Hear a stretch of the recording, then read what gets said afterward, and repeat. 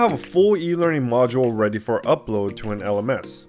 This is the file that you hand off to your stakeholders so that their LMS administrator or project manager can upload it. For our project, to get familiar with uploading our course, we're going to use a test LMS called CloudScormcom. This is a site that you can use to test to see if your course works properly inside of an LMS environment. If your course works here, it means that it will pretty much work for any LMS. This site will help you get some familiarity on how to properly upload a SCORM file. Let's go ahead and upload. First, make sure to sign up for the free account, then log in. Once you're logged in, go to the top right and click Add Content. Next, click on the Import SCORM AICC link. Then click Browse and find the zip file you published earlier. That is a SCORM file that you will be uploading. After you've found the file, click Import Course. It will start uploading and then it will take you to the library section showing your module.